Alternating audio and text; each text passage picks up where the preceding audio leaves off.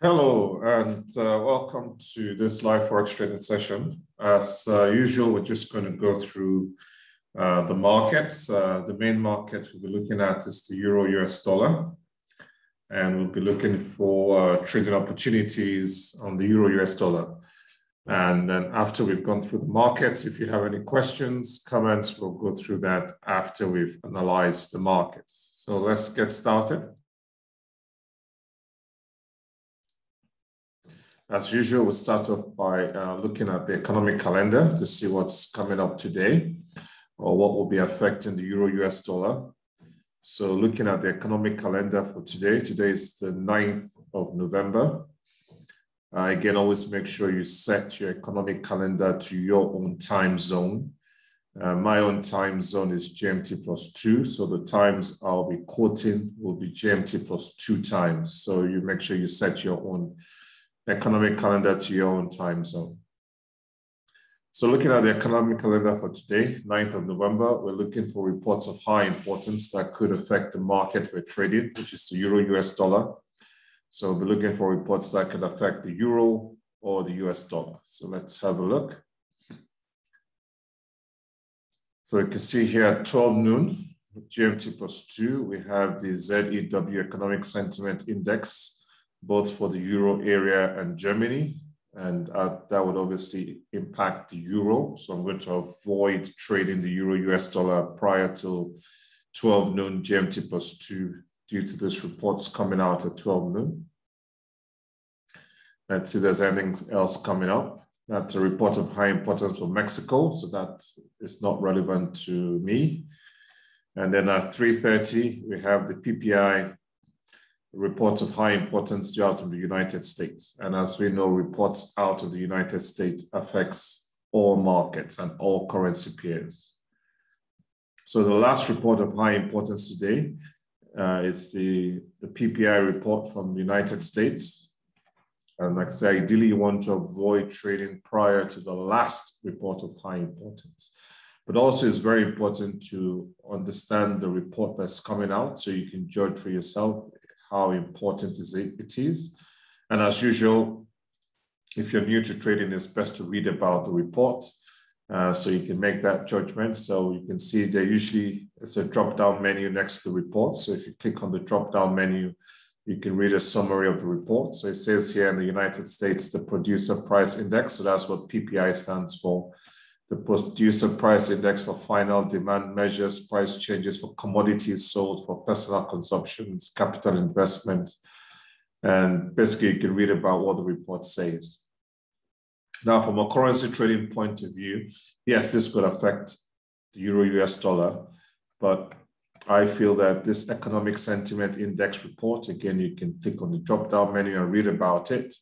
This has higher significance in relation to the Euro-US dollar. This report has a higher significance at 12 noon than the PPI report from the United States at 3:30. So in view of that, I'm just going to avoid trading the Euro-US dollar prior to 12 noon. I'll assess the market just before 12 noon, place my orders there just before the report is due out. And then I will have only one live attempt prior to the report at 3:30, the last report of high importance. So again, you take each day on its merit and take each report on its merit and then decide when best to trade. Again, that's the beauty of trading. It's just, taking the facts as it presents you each day and making your decision when to trade, when not to trade. Also, we'll look at the next 7 days to see if there's anything coming up that could actually affect our trading today. So tomorrow, Wednesday the 10th, let's see if there's anything major coming out tomorrow. So tomorrow we have the Germany inflation rate. So that's important to the Euro-US dollar. And then also the US inflation rate report. So we've got both inflation rate reports coming out tomorrow from Germany and USA. So that's reports of quite high importance. Then on Thursday, the 11th of November, it's Veterans Day in the United States. It's a national holiday. And as again, we know if either UK or USA is closed for public holiday, the markets tend to trend sideways. So I'm going to avoid trading completely on Thursday, the 11th. I won't be trading at all due to the public holiday in USA, Veterans Day. And then let's go to the 12th, last day of the trading week. 12th of November. Not much coming out on the 12th. It's just the Michigan consumer sentiment, so not much. Okay, so that's it for this week. It's a relatively light week. But coming back to today, yes, I'm going to avoid trading the Euro-US dollar prior to 12 noon. I will then place my orders just before the report is announced. I will have only one live attempt prior to the last report of high importance at 3:30. Again, don't forget to check Market Watch to see if there are anything causing uncertainty in the global market and the currency market. There's nothing much causing uncertainty in the currency market. So we go to the charts. So we'll start with the daily time frame, swing trading.